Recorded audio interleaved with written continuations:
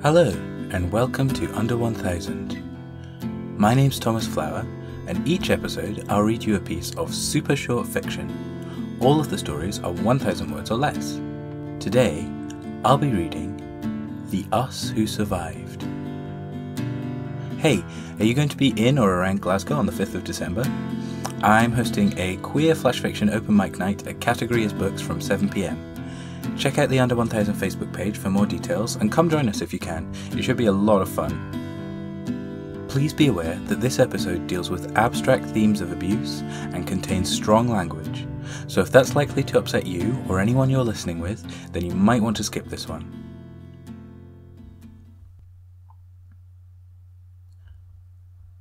We lit a fire somewhere deep in the woods.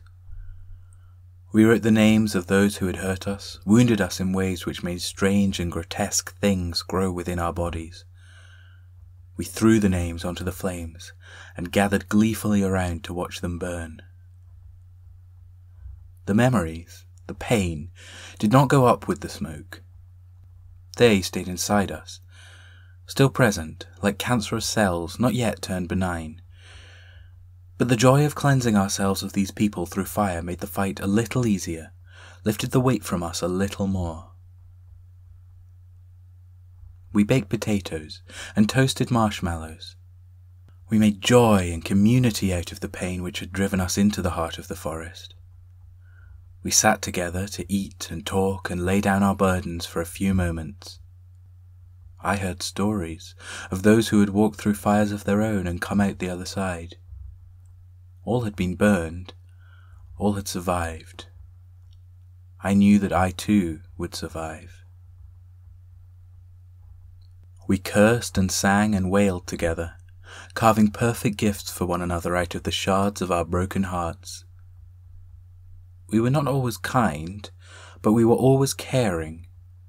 We did not speak properly, because proper is not always truthful and honest, and the painful shining light of truth was all we needed. We watched the fire bloom, blossom, and die away into the embers of nothingness from which we had birthed it. We poured water on it, killed it quickly and vindictively, refused to let the ashes know peace for what they had done. We would not let the paper fragments rest, for they contained those who had caused so much disruption to us. We did not forgive, nor forget. We remembered, and we sought revenge on the fire we had placed this piece of ourselves into. After it was over, we left. The pathetic final embers smouldered ineffectively away, and we refused to care, and we abandoned them. We could not shoulder more pain. We had only room for joy, only with each other. I heard the passion in your voice then. I saw you, some part of you, now unconcerned with what had come before. You showed instead the love and joy and zest for all things you contained, that rare peacock kept caged inside yourself for too long. We trudged, we left, we rejoined the road. The mud from our boots was the only reminder. We returned to the other world, the normal world, the world where everything had happened before. We did not know what was to come here, but we had shed something of ourselves at least. Cloaked away in my brave new armour, I left you all. I didn't know if I would be safe, but I knew that safety was no longer a concern. The creeping terror had been taken from me, perhaps only for a moment, but that was enough.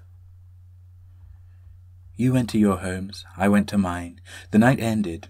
Somewhere out there the ashes scattered to the winds. I hope they find your name, constructed piece by piece from those very ashes it now belongs to. I hope they see how I wanted it to burn, so that I could remove with fire that very part of myself that you instilled within me.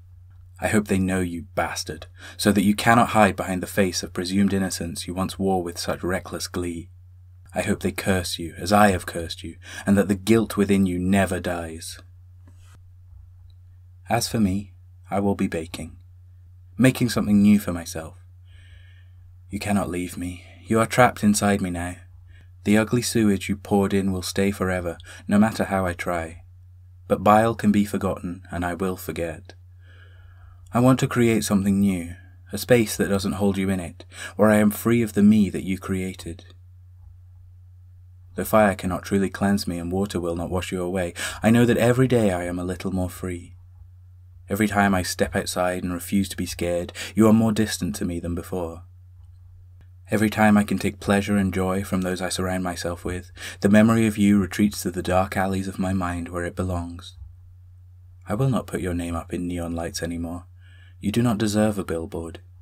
You made something of me, but I am the one who built this self, and I will credit you no longer for what I have become. Go now to the slums, to the broken warehouses and forgotten streets. You are not welcome in my neighborhood anymore. And so I am. And so too I hope they are, as we are, as you can be, and I know you will.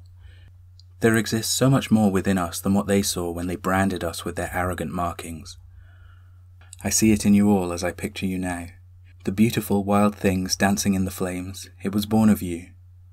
They cannot get this part of you. It will never be theirs. They do not even know it exists. And now I am alone again. Happily I trundle on. Tonight showed me something pure and true. Though doubts will come, I shall try to hold steadfast to it. And I shall be baking onwards, making something for myself. Thank you for listening to Under 1000. I'm your host, Thomas Flower. To follow the show online, look for Under 1000 Pod on Twitter or Facebook. If you'd like to support the show on Patreon, go to patreon.com/under1000pod, where you can sign up to read each month's stories in advance, as well as to have a thank you be read during these credits. The theme music is an instrumental version of In Between Days by Nick Tate and the Sharks. To hear the full song and more from the same EP, go to Nick Tate, NICTATE, and thesharks.bandcamp.com, or search for them on your favourite streaming platform. I hope you enjoyed this episode, and that you'll join me again next time for some more super short fiction.